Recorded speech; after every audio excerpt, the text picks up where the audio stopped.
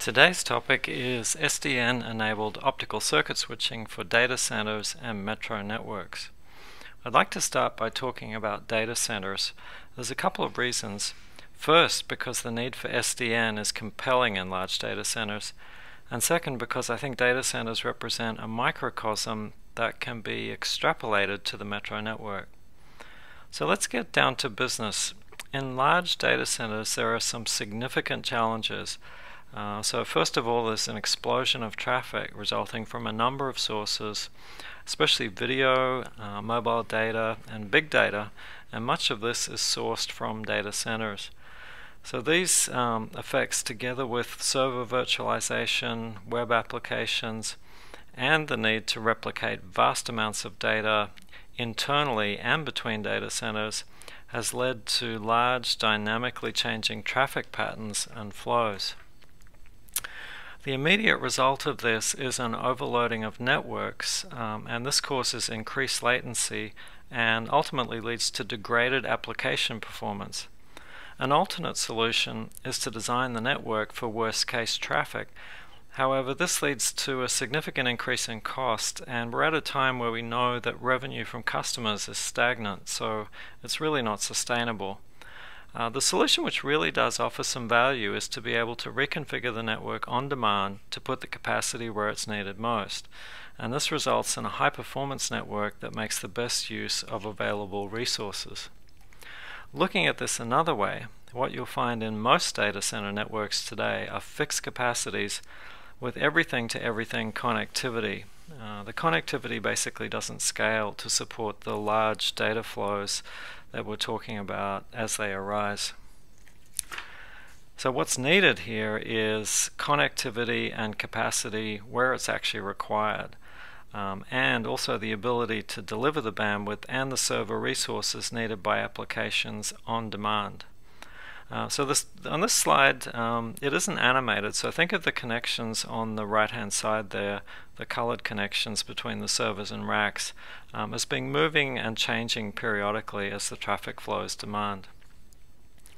This network reconfiguration can only be partially realized with traditional switching and routing solutions.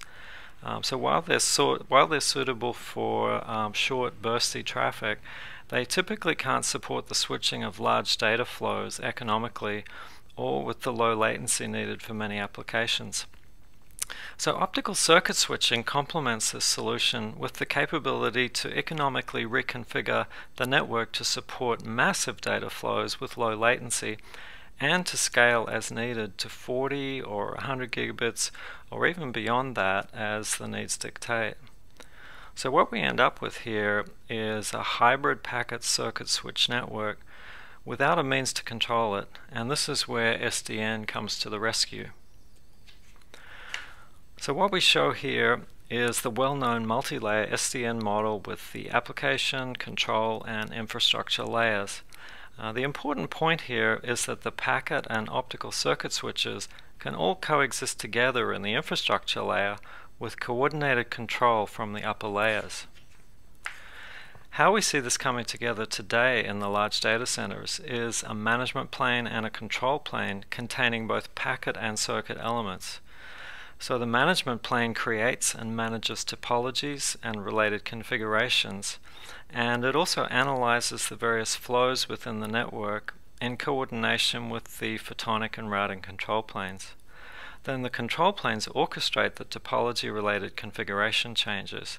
So the photonic engine manages the topology changes across the optical layer, while the routing engine further manages the topology changes across the various routing engines running at the different top-of-rack switches. So before going further, I wanted to do a short level set on photonic switching or optical circuit switching, as it's sometimes known. So basically what it is and what it isn't. The first point is that it's entirely optical, so there's no OEO conversions here. Most photonic switching solutions use some form of 2D or 3D optical MEMS technology. In Calient's case, we use a 3D MEMS technology, which we fabricate in-house in Santa Barbara. The image on the upper right shows one plane of micromirrors which can be moved by voltages applied to electrodes to move the mirrors to any desired position. And to give an idea of size, a chip containing 384 mirrors is approximately 1 square centimeter in area. The key benefits of an all-optical 3D MEMS approach are a few things: high capacity, low power compared with other switching solutions, very low latency, and the lowest cost per bit compared with typical traditional switching, routing, and OEO solutions. Now, these features are particularly well suited to the switching of large data flows. Let's look at a couple of use case examples of optical circuit switching and SDN in a large data center. So this diagram depicts a fairly typical modern data center with racks of servers organized into clusters and with edge routers connecting to the metro network. Clusters would typically be connected with layer 2 switching and layer 3 routing, and these are not shown here. To this, we've added a photonic switch fabric and an SDN management and control plane. In this use case, there are two specific top-of-rack switches which have a need for high capacity and also low latency, so for a link between them to support a specific data flow need.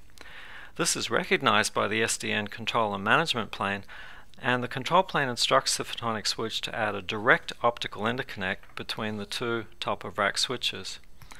So this executes, and the optical path is set up supporting basically a massive data flow capability between the top-of-rack switches, and this with very low latency. This path can remain set up for as long as it's needed and then can be taken down and moved elsewhere. The any-to-any capabilities of the optical circuit switch really allows for a very large range of connectivity between clusters and racks within the data center. The next use case shows optical paths connected between the server clusters and the edge routers connecting to the metro network. The scenario here is that cluster 1 requires a step increase in bandwidth to the metro because of a time of day demand. It could be a morning load on an email server, for example. The second cluster isn't using as much bandwidth, and so based on the situation, the management and control planes can reallocate metro bandwidth between clusters as shown on the next slide.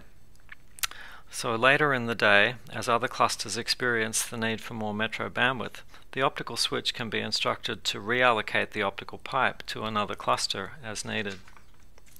Moving into the metro area, the applications are quite similar. Here we're talking about interconnecting cloud data centers and POPs, for instance, and some of the capabilities of optical circuit switching together with SDN here are first of all, rapid service provisioning and reconfiguration, and secondly, dynamic network optimization. So, for example, opening up high bandwidth to a specific site in a content distribution network while content is transferred, or for data replication between data centers. The benefit, as in the data center examples, is to be able to allocate the fiber capacity where it is most needed on demand. So basically to make the best use of these network investments. So let's look at a simple example. The image on this slide depicts a network of data centers or POPs interconnected over a metro fiber network. The connections would most likely be implemented as wavelengths on a fiber ring. And let's say at a particular time of day there is a need for additional fiber connectivity between data centers 1 and 2. So the SDN control plane, working together with the optical circuit switch, can reallocate capacity from other nodes to support the short-term demand. So now you can see that the capacity has been rerouted from other connections to increase that capacity between data centers 1 and 2.